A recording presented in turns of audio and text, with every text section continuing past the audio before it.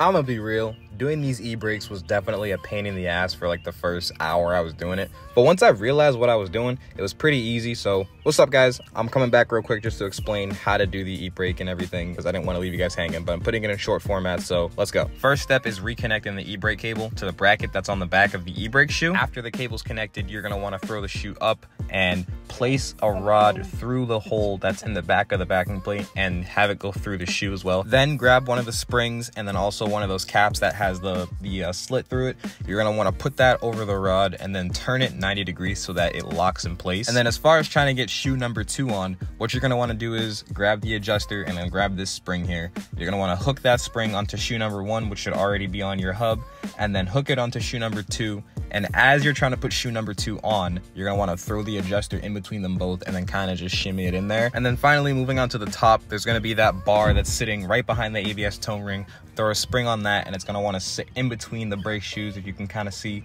And then there's those 2 springs up there just holding the tension with that plate behind it. And then that's pretty much it. Tighten the adjuster at the bottom, make sure your rotor goes on nice and smooth, and then you're all good. All right, thank you, bye.